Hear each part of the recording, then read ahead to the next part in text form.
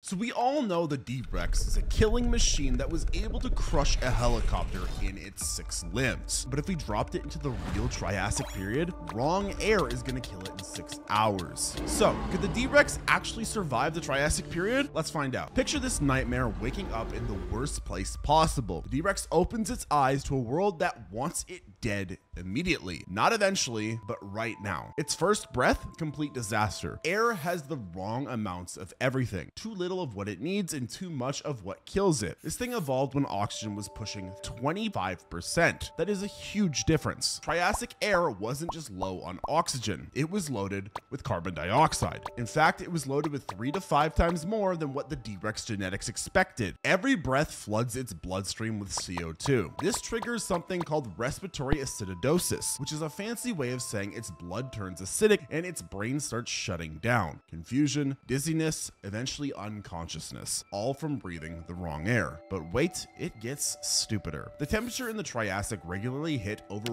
100 degrees Fahrenheit. No shade, no relief, just endless crushing heat. The D-Rex would run hot internally because it inherited the T-Rex's metabolism, because the T-Rex was a high-performance engine constantly burning fuel. And this would work great in the milder Cretaceous period. Drop it into the Triassic heat, it immediately starts cooking from the inside out. There is no way to cool it down. Humans will sweat, a dog would pant, and the D-Rex would just overheat until its organs give up. Dehydration would kick in within hours. Then, organ failure. You're probably thinking by now that all this is very scientific and boring, and fair point. Let me put it in a different way. Imagine showing up to a party where the air conditioning is broken. Instead of being mildly uncomfortable, every breath slowly kills you. Instead of leaving the party, you're stuck there forever, while wearing a winter coat made of fur on fire. Now, let's talk about why having 6 limbs makes everything worse. Those extra limbs aren't just weird looking. They're energy vampires. Every calorie gets wasted feeding body parts that just hang there looking freaky. This is the D-Rex existence. Every step becomes a full body workout just to stay upright. And meanwhile, the world smells completely wrong, because the D-Rex brain expects to smell flowering plants, grass, and familiar prey animals. Instead, it would be getting hit with conifer resin, fern spores, and the musty scent of cicads. It's wandering through a landscape full of potential food while being completely unable to recognize any of it is actually edible. You know what this reminds me of? Showing up hungry to a foreign restaurant where you can't read the menu and everything looks suspicious. Except instead of maybe ordering something weird and regretting it, you literally starve to death because you can't identify food. The visual confusion is just as bad. Triassic plants look nothing like Cretaceous plants. The D-Rex would be expecting broad leafy trees and colorful flowers. Instead, it gets stubby conifers and endless ferns. It's always with the damn ferns in the Triassic. Its predator vision keeps scanning for prey that fit its mental templates. Large herbivores with specific shapes and movement patterns. But Triassic animals move differently, look differently, and act differently. The D-Rex brain keeps rejecting them as not food even while it's starving. And within the first few hours, the thing is already in deep trouble. Breathing problems, overheating, dehydration, energy drain from useless limbs, and complete sensory confusion. And we haven't even gotten to the part where it meets the local predators. Meet Saurosuchus, 23 feet of pure Triassic efficiency, and it's been perfecting the art of killing things for millions of years. The D-Rex would show up thinking it's hot stuff. Big mistake. See, Saurosuchus doesn't waste energy on massive bone-crushing bites, and it doesn't overheat in desert conditions. It just walks up to prey, grabs it with perfectly adequate bite force, and strips the meat off efficiently. D-Rex inherited all of this T-Rex dominance programming. Roar loud, establish territory, make everyone afraid. But roaring while gasping for air? Not intimidating. The Saurosuchus would just go back to eating. It wouldn't even bother moving away. That's the level of threat assessment happening here. This gets worse when you consider the energy economics. The D-Rex burns through calories just existing thanks to those useless arms and overheating problems. And Saurosuchus operates lean and efficient. It's built for the environment it lives in. It takes what it wants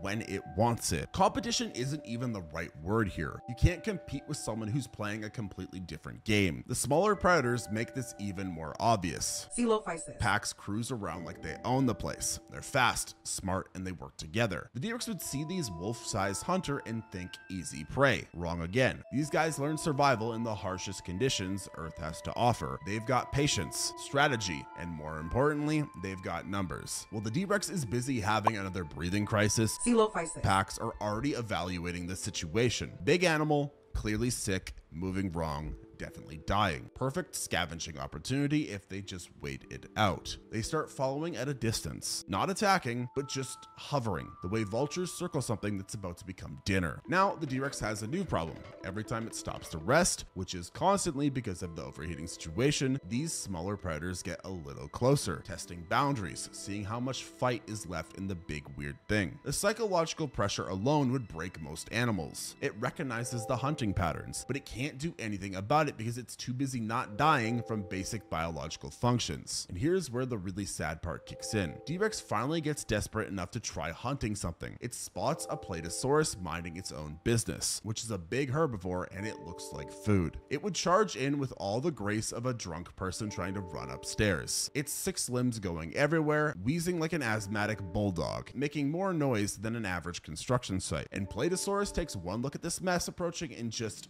walks away. Not running, not panicking, just casually leaving because clearly this thing isn't a real threat. The thing was about as threatening as an angry chihuahua with a limp, but let's say the D-Rex gets lucky and finds some animal that's already hurt or sick and manages to make a kill through pure persistence rather than skill. Now what? Well, dinner time brings a whole new set of problems. Every successful predator in the area just got a dinner invitation. Saurosuchus shows up first and it doesn't ask for permission. It just starts eating the best parts while maintaining casual eye contact with D-Rex. And what's the D-Rex gonna do? Challenge a perfectly adapted killing machine while suffering from heat exhaustion and oxygen deprivation? Good luck with that. The smaller predators would move in next. They all get their share before D-Rex figures out how to coordinate 6 limbs well enough to defend its own kill. By the time D-Rex gets to eat, it's lucky to get scraps. This is the ecosystem rejecting a foreign object, not through violence or dramatic confrontations, but through simple economic reality. The D-Rex costs more to operate than it can possibly earn in this time period. The numbers don't add up, and nature doesn't care about movie villain credentials. This is the harsh reality of evolution. Animals that cannot get more energy than they put out die. They go extinct. The established predators aren't even being mean about it. They're just doing what worked for millions of years before this genetic accident showed up. They're efficient, practical, and sustainable. The D-Rex is burning through its energy reserves, trying to figure out how to be a predator in a world where it doesn't fit. The real killer isn't competition or starvation. It's that it's literally designed to fall apart. Remember how this thing is a failed clone? Yeah, that matters in the Triassic period. InGen didn't dump the D-Rex on an island because it was too scary. They dumped it because their science project was broken. The genetic code is scrambled.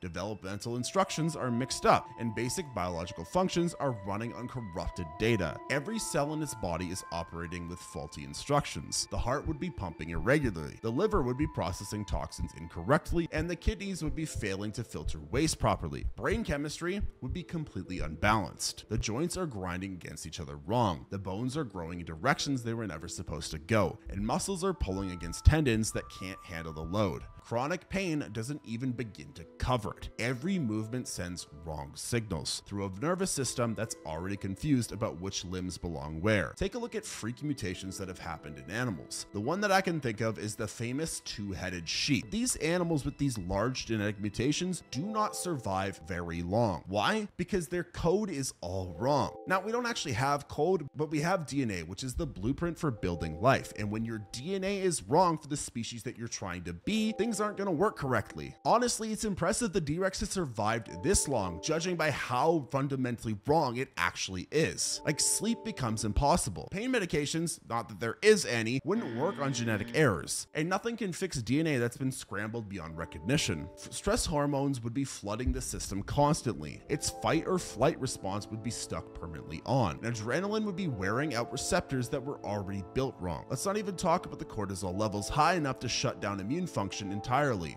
And speaking of immune systems, that's where things start to get really ugly, because the D-Rex immunity was designed for late Cretaceous germs, viruses that no longer exist, parasites from a completely different world. Now, this thing was already struggling in the main day Jurassic World series. Take this way back to the Triassic, and we don't even have those diseases around yet. Triassic microbes would be aliens to this immune system. Its first drink of water introduces thousands of pathogens that the body can't even identify, let alone fight off. Every breath pulls in spores and bacteria that trigger massive allergic reactions. Infection sets in immediately. Not one infection, dozens. Respiratory tract tract, digestive system, open wounds from all that stumbling around on malformed legs. Everything gets invaded by organisms that shouldn't even be able to survive in the same century. The body tries to mount a defense. Fever spikes, white blood cells mobilize, inflammatory responses kick into overdrive, but none of it works because the genetic instructions for fighting disease are as scrambled as everything else. The kidneys can't process the toxin load from failed immune responses. The liver would be overwhelmed trying to clean blood full of cellular debris. The heart would be struggling to pump through arteries that were never built to handle this level of inflammation. The brain, already confused about basic motor functions, starts getting unreliable chemical signals from organs that are shutting down. Behavior becomes erratic. It wouldn't be aggressive hunting behavior, but panic responses from an animal that can't understand why its own body is attacking it. The D-Rex isn't just dying from its environmental factors, it's dying from being assembled incorrectly, which brings us to the final 24 hours of its life. Because the final collapse happens fast, and not movie fast, real fast. By the time fever hits 108 degrees,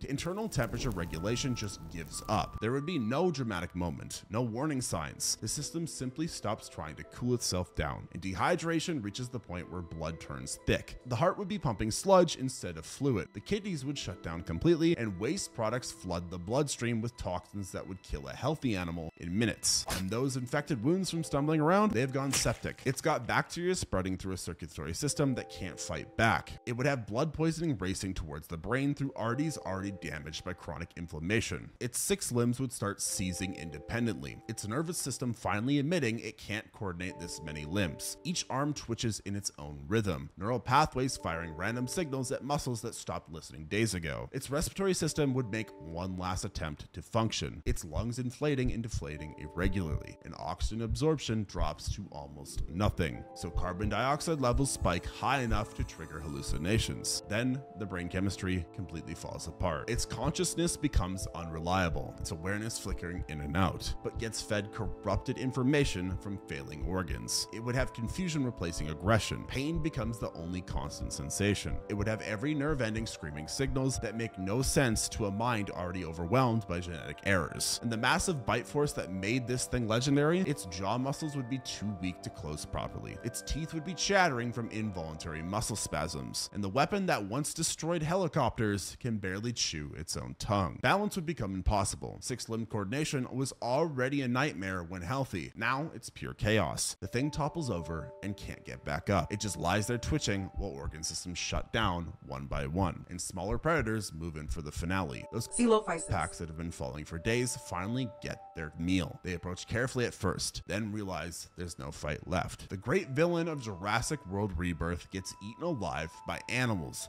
the size of large dogs. It's too weak to resist. It's too sick to care. Its consciousness would be fading while smaller teeth strip meat from its bones that are still technically alive. There would be no final roar, no dramatic death scene, just biological systems failing in the exact order you'd expect from something assembled this badly. That's how this ultimate predator dies in the real Triassic, not from epic battles or dramatic showdowns, but from being fundamentally incompatible with basic existence. Sometimes evolution isn't about survival of the fittest. Sometimes it's just about not being assembled wrong in the first place. If you enjoyed watching this video, make sure to like this video and subscribe to the channel, and comment down below which other animals should try to survive the different Jurassic ages. If you want to watch another video just like this one, click the video on screen now.